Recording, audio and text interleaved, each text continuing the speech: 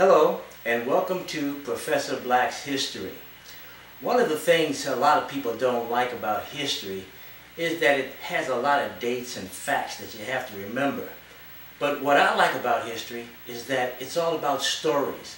Stories about extraordinary people doing extraordinary things and sometimes against even more extraordinary odds. So what I'd like to do today is talk to you about someone you probably never heard of, because when we talk black history, a lot of times people are left out of textbooks for whatever reason, or they are in books and on the internet, but you just don't know the names to look for.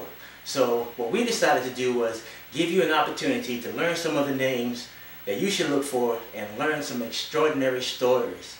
The first person we're going to talk about today is a guy named Bass Reeves. Now, whenever you hear people talk about the Old West and you talk about the famous marshals of the Old West, you always hear the names like Wyatt Earp, Doc Holliday, Wild Bill Hickok, people like that. But I will put Bass Reeves up against any of them, perhaps even the greatest lawman the West has ever known. You say you never heard about him? Well, let me just tell you a little story about Bass Reeves. Bass Reeves was born in Texas. He was a slave when he was born around Paris, Texas. He was a slave to a man named George Reeves.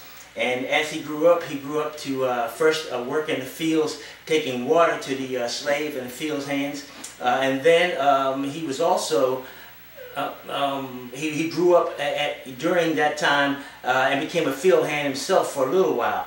But then George Reeves decided to make Bass Reeves his manservant. So basically Bass's job was to make sure that George had his clothes ready and was at his beck and call to help him in every way. Well, when the Civil War started, Texas, of course, was on the side of the Confederacy.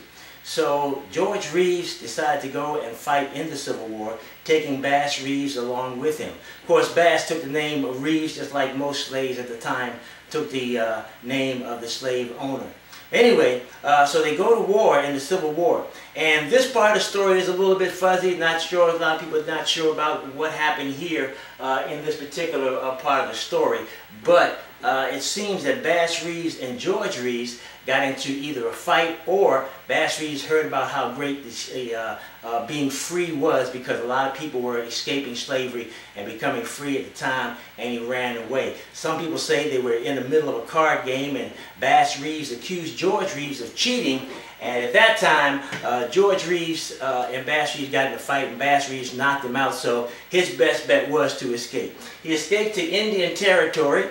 And of course, Indian Territory now the states of Oklahoma and Kansas and places like that. But at the time, Indian Territory was a place where you could not go and be a wimp of any type, because Indian Territory was very, very dangerous.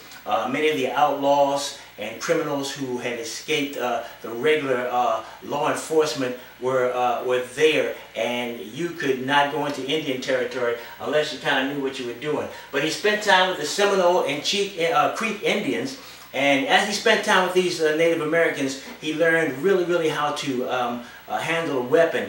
He became an expert shot. He even became so good at a rifle. He always claimed he wasn't too great, but they would never allow him in the turkey shoots of the day. But Bass Reeves was a guy who was incredible. Now, here's the thing. Today, people always complain about what they don't have, what they can do, what they can and can't do. But Bass Reeves was a guy who made his own way. After living a while with the Native Americans, the Civil War, when it ended and he was emancipated, he came back to the so-called states, went to Arkansas and got married. He and his wife had 10 children. They had 5 boys and 5 girls. At this time too, in Texas, or I should say in the Wild West, they had, like I say, a lot of lawless people. And Judge Isaac Parker was given the job of cleaning that part of the territory up. So they sent out for marshals. Bass Reeves became the first African American to serve as a deputy marshal for the United States, west of the Mississippi. Now here's the thing, Bass was a great guy.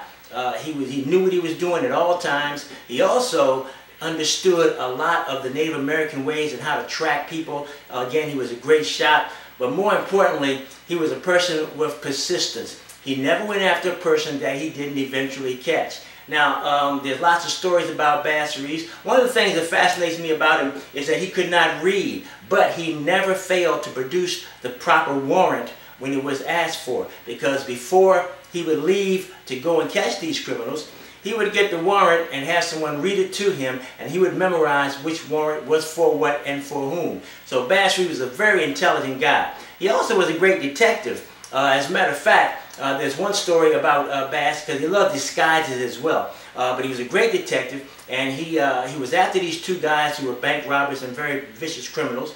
And so he went to their homestead, or their home, and their mother was there. Well, he was dressed in ragged clothes, and he had hidden his badge and his handcuffs, and he convinced their mother that he was there as a desperado himself, just looking for some shelter for the night.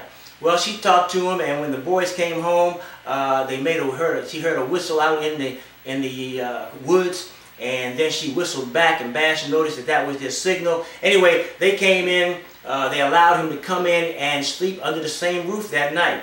But while the two criminals were asleep, Bass Reeves got up, handcuffed them together in their sleep, and then in the morning he arrested them, took them back to his camp, which is about 25 miles away. And for the first 3 or 4 miles, their mother was running behind him, throwing pots and pans and cussing and fussing, because Bass Reeves had tricked her, and he had gotten her sons and put them in custody.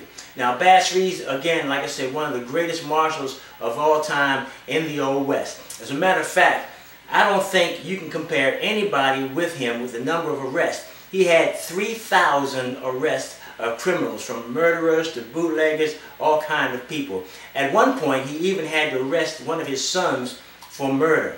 So he's a man of great integrity. He ended up going his last part of his career in Muskogee, Oklahoma, and he was on the police force. He was always a very, very dapper dresser. When he was in the Old West, they always said he wore a long black coat, had really shiny boots. His hat was always real sharp. So he was real clean, and that's one of the things I like about him too. When you see these cats on TV, they got all kind of messed up outfits, but Bass Reeves stayed clean. He believed in being sharp, and he projected himself in such a manner. He was, like I say, he was a very, very great shooter, person with a gun. He was just as good as anybody else in the Old West. He carried 2 guns. He carried them with the butt forward so he could have a real fast draw. Bass Reeves is a person that you really need to go to the history books, not the history textbook, because then you probably won't find it. But go to the history books, go to the internet and look up the name Bass Reeves. He's probably the greatest peace officer in the American West, and probably the one that you've never heard of. But check it out. They even say that at one point somebody's going to make a movie about his life. There was also a rumor, I don't know how true this is or not, but it sounds good, that the movie Hang 'em High with Clint Eastwood many years ago was a story taken from the life of Bass Reeves. Bass Reeves, probably the most outstanding lawman the Old West has ever seen. And that's this issue of Professor Black's History. Hope you enjoyed it. Join us next time when we'll have more fun stories to tell.